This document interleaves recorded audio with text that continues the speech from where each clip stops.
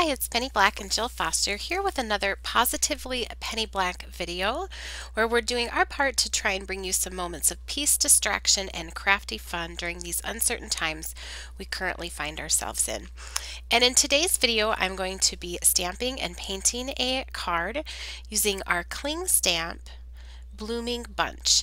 And this is such a really fun stamp to work with. I've done several cards with it and several different color combinations, and today's card might be one of my favorites. So here's a look at the card that we'll be creating. This is a large sized card. It's a 5x7 card, but you certainly could use this stamp on a standard A2 size card as well. And my inspiration for this card came from this gorgeous card by Mila. I really loved her variety of colors she added to her bouquet, and so that is where I drew my inspiration, and I used her color placement and color choices in creating mine. And I will put a link to her blog and this card down in the YouTube description box below. So I am going to be doing my painting with Distress Ink re-inkers used as watercolors, and I went ahead and stamped my image onto Canson 140-pound watercolor paper using Memento Toffee Crunch ink. And I love to use this ink for this particular technique. It's kind of a cheater way of getting a no-line watercolor look.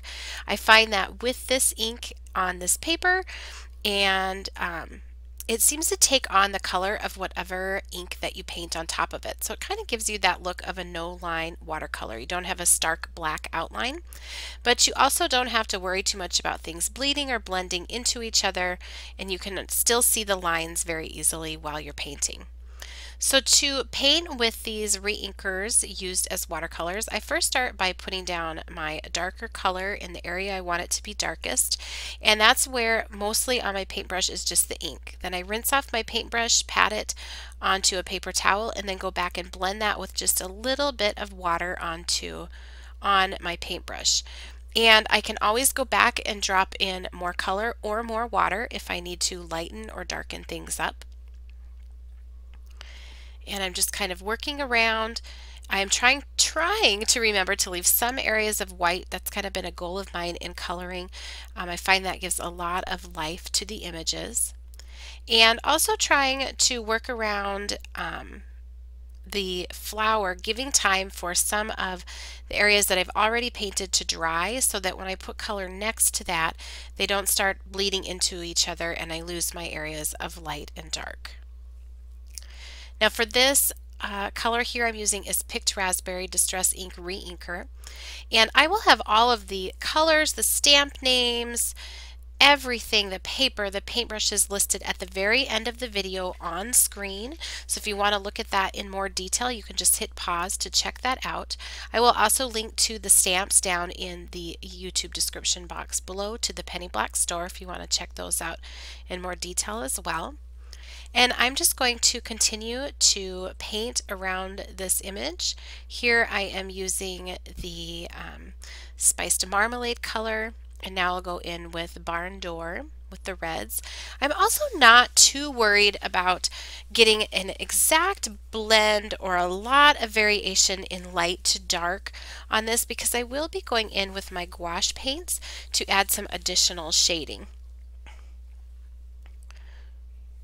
And again, I've just looked right at Mila's card for inspiration, which flowers she did in pink, which she did in red, which she did in yellow, and then I just copied that, and which was really nice for me. Sometimes I am just feel like I'm out of ideas, but I want to do something creative, so I love to take a look at a card by another talented crafter and see what is it about this card that I love so much, and try and capture that in something that I am creating. So thank you so much, Mila, for the inspiration. You can see here how I am just working with that red, dropping in some darker colors and blending them out with water. And when I say darker colors, I just mean my paintbrush is loaded with mostly ink, not water. Now I will begin painting on these leaves. Now there's a lot of leaves down here, so please do not feel overwhelmed. I picked the largest ones, the ones that were easiest for me to see, and tried to add the dark in sort of the areas where things would be folded over and the light in the lighter areas. But for some of them, I just went ahead and just painted them. I think the key when you have a lot of detail like this, if you're not in the mood to really focus in and spend a lot of time figuring out exactly where your shading should go, is just to have variation. Have some leaves that are light, have some that are dark, have some dark areas next to light areas, and that will just give movement to everything and not let it look too flat.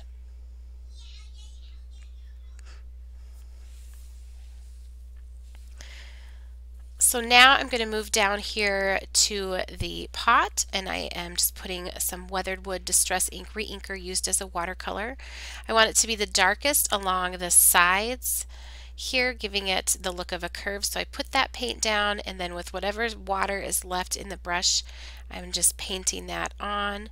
You can see here I can drop in that more concentrated ink on the sides. Do that again here on the other side. I do find sometimes it's helpful to turn my paper just for I have a better angle for my hand. And now I have wet down my brush, patted it dry on a paper towel, and gone back and blend that. I'm adding just a touch of Gathered Twigs Distress Ink Reinker here for the dirt in the pot. And then just a little bit darker color or more saturated color here along the handle.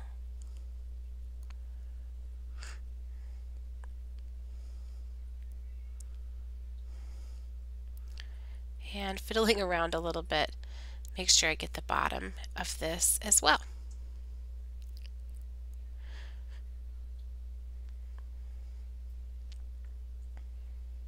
Now for the very small stem areas, I like to use a Pitt Artist pen to color this in. Any fine tip marker would work. And for me, that's just easier than trying to hold steady with the paintbrush. So once that's all dry, just go in and color those in. And I want to ground this image just a little bit here, so I'm putting down some gathered twigs and then in with a wet brush along the outer edges and just lightly blending that out.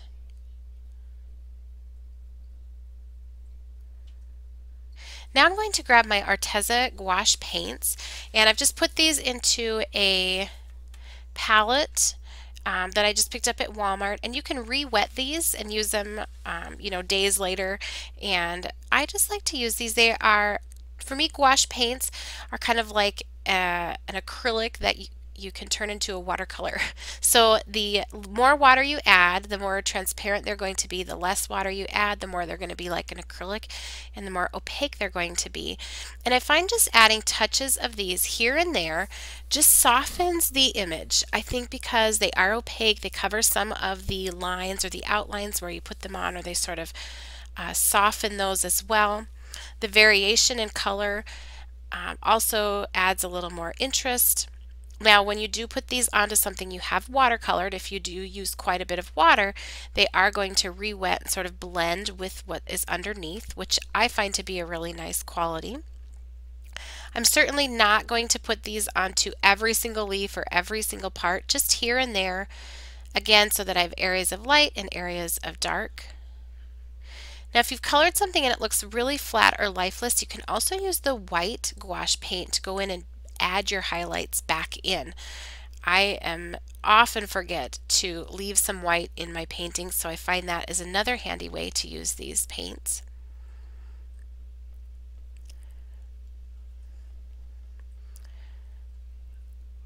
And you can put light colors on light, or light colors on dark, or dark colors on light, whatever you need to do because they have that opaque nature to them.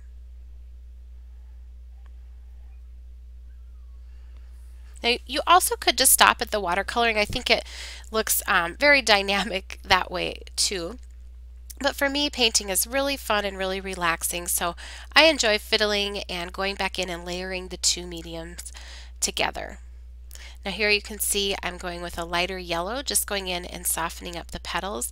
I feel like on the petals when I do this, it really gives them that velvety sort of texture you get from a real flower petal. And again, it's another way to really lighten up your images too if you've gone a little too dark, or if you like the look of pastel but don't want things to look too washed out. You can paint sort of more vibrant colors underneath and then go in and add touches of the lighter gouache paints on top.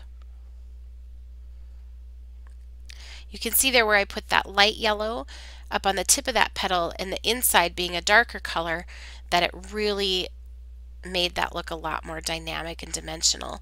Now on my reds I felt like I needed more dark, so I am actually using a darker gouache paint on the reds. So you can see on the yellow flowers I used a lighter gouache paint, and here I am using a darker red gouache paint to darken up these flowers, to darken up the areas of a shadow like the inside there of the flowers.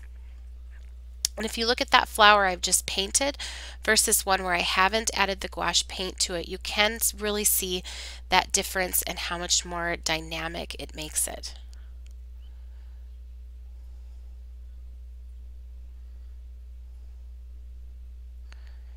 And I'll just work my way around doing the same thing. Again, all of the exact colors of the Arteza gouache paints are listed up on screen at the very end of the video for you.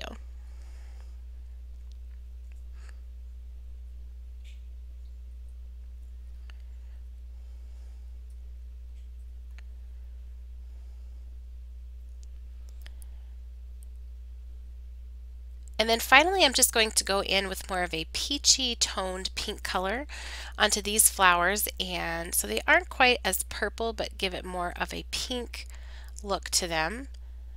And again, I also think that gives them that softer look that will tie in with the rest of the flowers that I have already added the gouache paints to.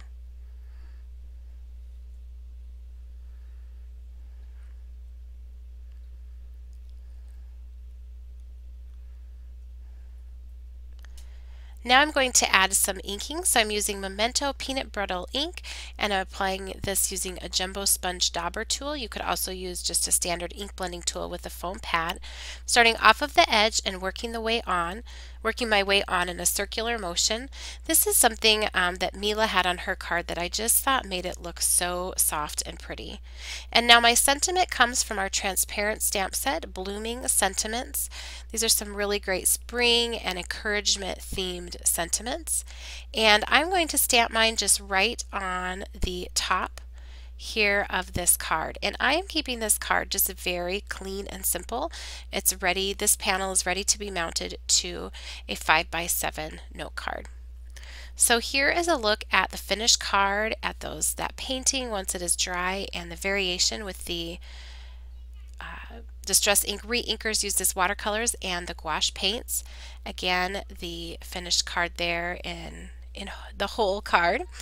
I thank Mila so much for the inspiration, and I thank you all for watching too. If you enjoyed today's video, we really are committed to bringing our customers positive messages of inspiration, hope, art, craft, and sharing.